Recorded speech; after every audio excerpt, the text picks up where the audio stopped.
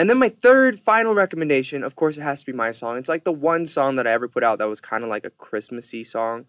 And it's called 녹여줘 in Korean, which means like melt me. But like I think in English you said like melt my heart.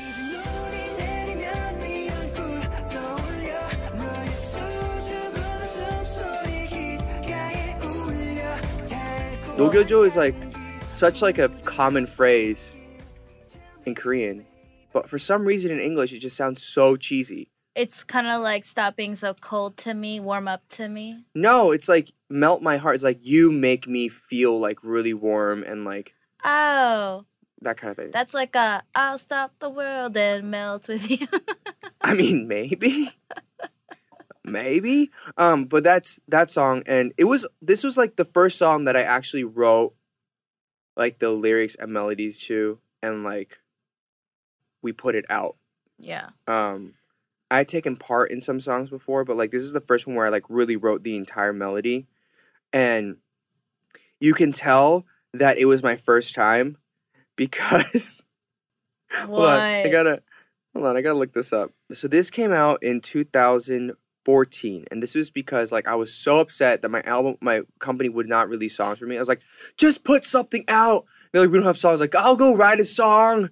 Let's just go write a song. So literally, I walked to the studio. I was like, I'm going to write a Christmas song. Please give me a Christmas track. Give me sleigh bells. Give me a bunch of jingles. And we're going to write it. And we wrote it. And it was me and some great people.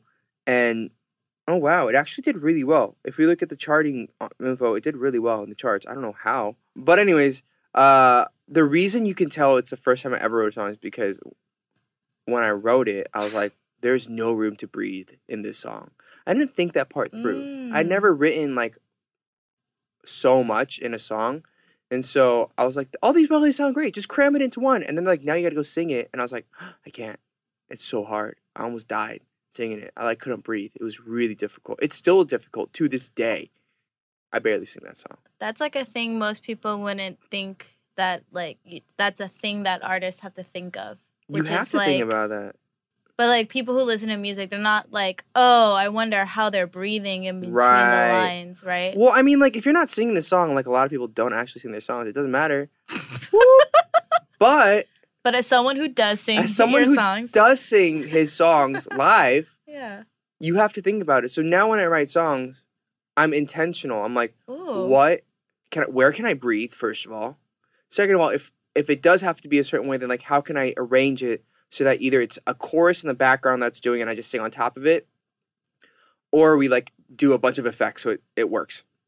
But that is definitely something. And then I also have to think about when I'm on stage, how am I going to perform it?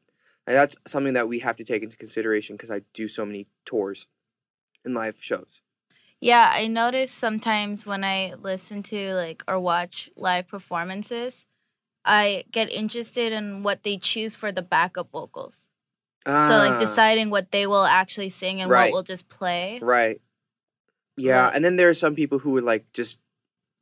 Well, there's some people who don't sing at all. There are some people who do it, and then they'll do, like, the backup vocal thing, and they'll just, like, dance. Or do, like, a cool move. And I'm like, oh, man, I'm jealous because I can't do that and look cool.